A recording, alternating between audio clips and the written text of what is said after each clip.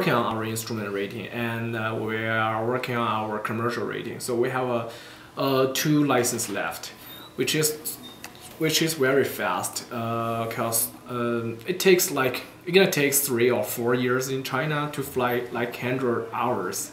I guess I would never have this kind of snow in my hometown. They don't get Chinooks in their area where we have that. But the Chinese students that are going to be heading home, some of them are actually going to be coming back to be flight instructors. We have 10 now, so there'll be 5 coming back plus another 10 or 15. So we could have another 20 students